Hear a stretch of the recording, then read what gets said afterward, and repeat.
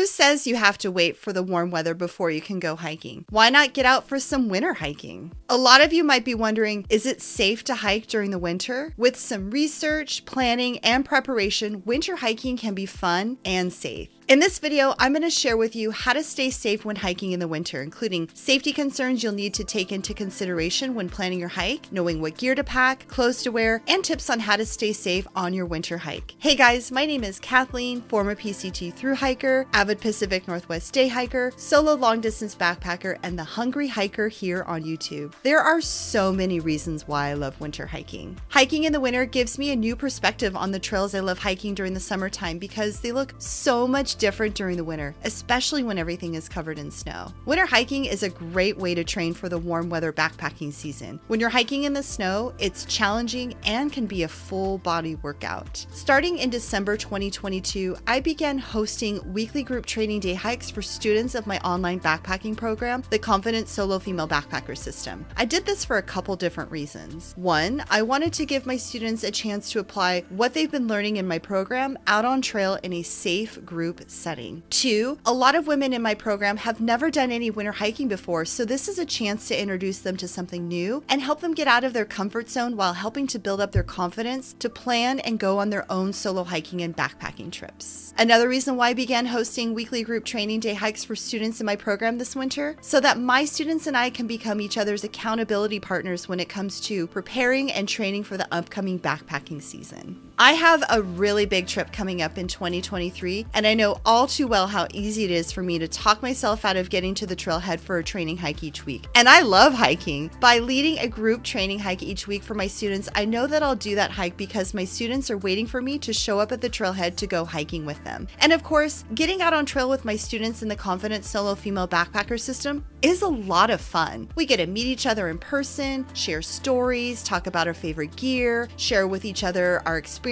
of going through our own solo hiking and backpacking journeys, and inspire one another to keep going when our worried friends and family might wish otherwise. Another reason why I love winter hiking is because it extends my hiking season, making it so that I can hike all year round. I also love that during the winter, trails that are normally packed during the summer are way less crowded. If you're looking for peace and quiet out on trail, you'll find it when out for a winter hike. Winter hiking also means no bugs. If winter hiking sounds exciting to you, hit that like button and be sure to subscribe for more new videos each week. And this is the place to be to learn about hiking, backpacking, get backpacking food ideas, and tips on how to plan your next trip out in the backcountry. I help women all over the country go from feeling scared and intimidated about hiking and backpacking alone to feeling comfortable with planning their own trips so that they can feel confident getting out on trail for either their first or their next solo backcountry adventure through my online program for women, the Confident Solo Female Backpacker System. If being a part of a program like this speaks to you, click the link in the description box below and schedule a one-on-one Zoom call with me where you'll talk to me live about your hiking and backpacking goals, and I'll share with you how I can help turn your solo hiking and backpacking goals into a reality this year. Okay, let's dive into how you can stay safe when hiking in the winter. Starting with winter hiking safety concerns. When it comes to winter hiking, you'll need to prepare for your hikes a little bit differently than you would during the summer. You'll also need to add a couple different pieces of gear to help you stay warm and safe out there, but there's no reason why you should have to wait for warm weather before you're able to get back out on trail to go hiking again. Here are some safety concerns you'll need to take into consideration before getting out on trail during the colder months. First of all, during the winter, there's less daylight. In the morning, it gets lighter later, and in the late afternoon, gets darker earlier. You'll want to plan for that. This could mean starting a little bit later than you normally would in the summer and picking an earlier turnaround time so that you're not hiking back to the car in the dark. In the winter, the trails are more likely to be wet and slick from rain, mud, snow, and ice. This doesn't make the trails unhikeable, but you will want to prepare for hiking in these types of conditions safely by having the right gear like a solid pair of gaiters, a sturdy pair of trekking poles, and traction devices for your feet if there's going to be snow on trail. Conditions in the mountains change quickly,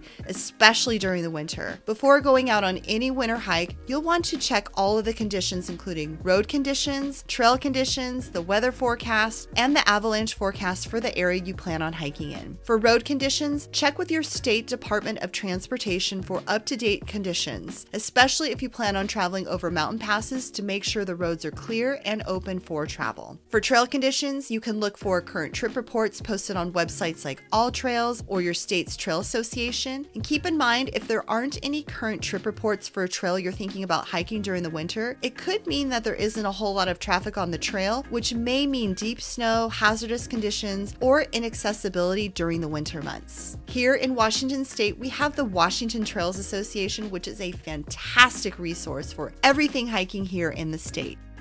You can also reach out to the ranger station located in the area where you plan on going for your winter hike to find out what the current conditions are for the trails and Forest Service roads to get to the trailhead. You'll want to make sure the road to the trailhead is open and maintained during the winter, check that the area you're heading to isn't in avalanche terrain, and see if there might be any obstacles on trail like water crossings, snow bridges, or tree blowdowns. To check the weather forecast, look up the weather forecast for the area you plan on hiking in by using websites like NOAA, Mountain Forecast, or if you use the Gaia GPS app for navigation, you can also look up the current weather forecast for any given area directly on the map as long as you have cell or Wi-Fi service. Also, if you're using the Gaia GPS app, you can add a layer to any of your maps that will give you more detailed information about the trails you plan on hiking, like snow depth and even a preset forecast. Some ideal conditions to look for when checking the weather forecast before going out on a winter hike would be low to no wind, little precipitation, and clear skies. You can certainly hike through less than ideal weather conditions, but you'll want to make sure you're prepared for the forecasted conditions with the gear you bring and the clothes and shoes you wear for your hike. To check the avalanche forecast, you'll want to look for an avalanche center located in the region of where you plan on going for your hike. Here in the Pacific Northwest, we have NWAC, or the Northwest Avalanche Center, which provides detailed avalanche forecasts, weather data, and mountain forecasts both through their app and on their website. And pro tip, local avalanche centers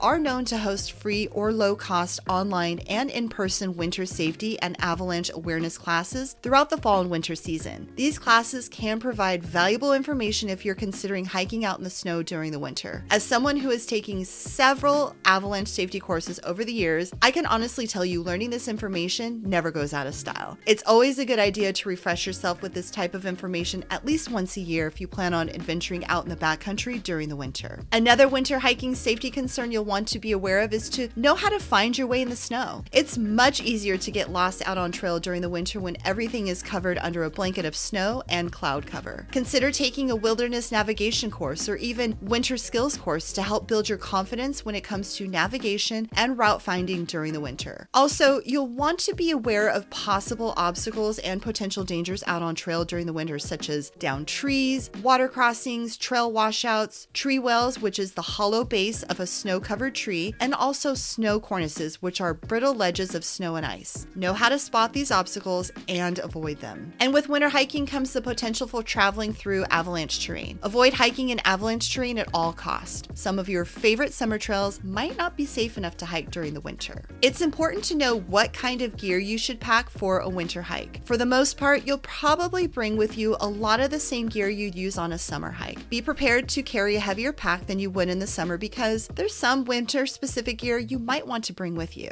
When I pack my gear for a winter hike, I always make sure I pack gear to help keep me safe. I always want to be prepared for the worst-case scenario, which means always packing the right gear for the right conditions. Starting with the 10 essentials. Always pack the 10 essentials, no matter what time of the year it is. The 10 essentials include navigation, illumination, shelter, extra clothing, extra water, extra food, sun protection, fire, knife and gear repair, and a first aid kit. For more information on the 10 essentials, be sure to check out my video, What are the 10 Essentials?, which I'll include a link here and in the video description box below. Other pieces of gear that help keep me safe when out winter hiking include traction devices like microspikes or snowshoes, a pair of trekking poles, a butt pad for when taking breaks to help me stay warm and dry, extra clothes as part of my winter hiking clothing layering system, including materials that help wick sweat and moisture away from my body, a headlamp or flashlight with extra batteries in case I get caught having to hike back to the trailhead in the dark, plenty of water and snacks because you will get thirsty and burn a lot of calories when you're out hiking in the rain, snow, and mud, a satellite communicator or PLB, hand warmers and toe warmers for if my fingers and toes get cold, and an emergency shelter just in case I get stuck having to stay out on trail overnight. To see what I wear for a winter hike, including my clothing layering system and all of the hiking gear I bring with me on a winter hike, check out this video. What should I wear and what hiking gear should I bring winter hiking, which I'll include a link here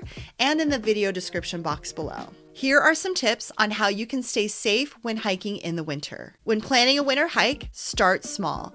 Look for a trail that has lower mileage and little to minimal elevation gain than you'd normally hike during the winter months. Pick a well-traveled, well-marked, well-maintained, familiar trail that's close to home. Choose a trail that's easy to follow and has a fair amount of traffic during the winter. This way, if there's snow on the trail, it will be well-packed and easier to travel on. If you're looking to avoid hiking in the snow, choose a trail that's at a lower elevation. Hiking in the snow is harder and generally takes longer. During the winter months, you'll have less daylight, so take this into consideration when choosing a hike. Do your research. Before going on any hike, especially a hike during the winter months, check all the conditions including road conditions, trail conditions, the weather forecast, and the avalanche forecast for the area you plan on hiking in.